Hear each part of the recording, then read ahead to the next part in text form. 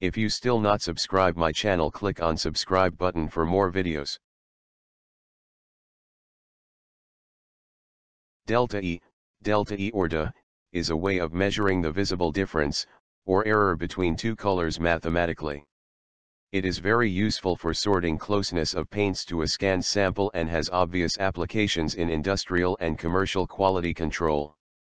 A smaller delta E value represents a better or closer color match. A delta E of 0 would be interpreted as both colors being exactly/mathematically the same. The delta E system does not have negative numbers. Where delta is a Greek letter often used to denote difference, and E stands for Empfindung, German for sensation. Delta E is defined as the difference between two colors in an lab * color space. Delta E value will range from 0 to 100.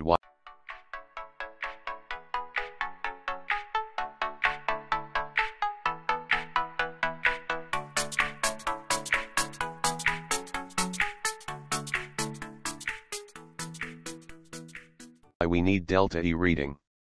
Dependent on the industry, surface finish of the material, texture, gloss, and the individual person viewing the color, will not give exact color details. And also due to the physical limitations of human eyesight, below 0.3 delta E value changes can't recognize. Not only to that, the viewer condition, physical condition and mental condition, will not give correct color comment. So better color reading method is go for instrumental reading. From that, delta E reading is more accurate than in other non-uniform systems such as RGB or CMYK. How we can get delta E reading? By using any type of spectrophotometer, anyone can get delta E reading against standard color.